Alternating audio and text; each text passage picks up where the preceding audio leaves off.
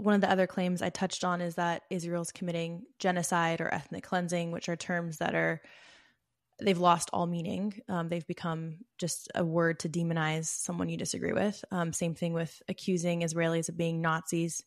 Robert, maybe we could talk about, or you could talk about Israel's policy when they target a civilian center to annihilate a Hamas cell. What measures does Israel take to protect civilian life? And then what does Hamas do to make sure that their civilians are still used as human shields? Well, as you said it, Dominique, the idea that this is genocide is really an exercise in, in invented vocabulary, right? Genocide means something. There is a definition to that word, and it means typically the attempted destruction of a people in whole or in part. Mm-hmm. And Israel is not committing genocide. If Israel was committing genocide, it would be attempting to destroy the Palestinian people in whole or in part. Why do I know that they are not committing genocide? Because even though they could flatten the Gaza Strip in a matter of hours, they have not done it. And I don't even just mean in this latest conflict. I'm talking about in the previous conflicts, right? 2009, what was it? 2011, 2014. I mean, this is every few years that Hamas strikes against Israel, unprovoked, as always. And Israel, although it very easily could, I'm just saying technologically, practically speaking, they could destroy everybody inside the Gaza Strip, and they don't, right?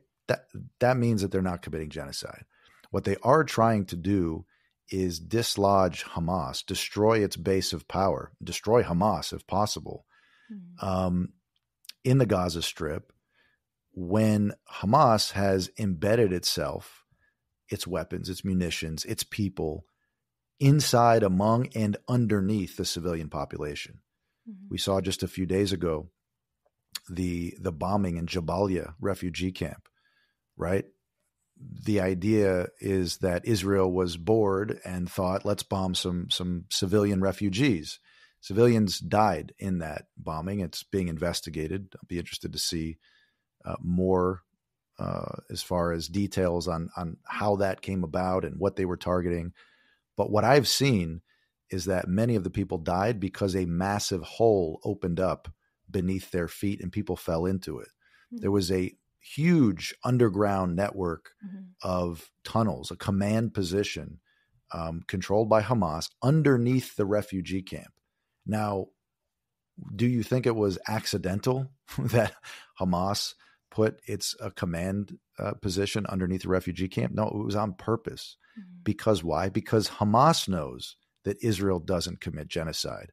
The same reason why they put their headquarters under the Al-Shifa hospital, right? Because they know better than people in the West who are right now marching in the streets that Israel is not going to bomb a hospital on purpose, right? Hamas's behavior, their strategy is the best proof that Israel does not commit genocide. They love human shields. There was a video that's still out there circulating from Ismail Haniyeh saying that we will pay whatever price we need to in Palestinian blood. And what he means by that is civilian blood.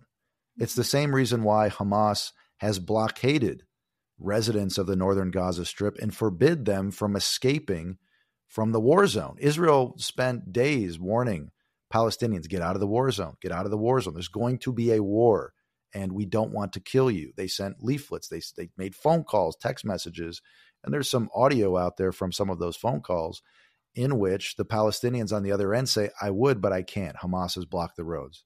Why is Hamas blocking the roads? Because civilian casualties piling up, body after body, are an effective part of the strategy. So it's great PR. Yeah. Hamas knows that the international community will flip out when civilians die. And so they put their civilians in the front. I mean, can you imagine that that's a strategy to kill your own people?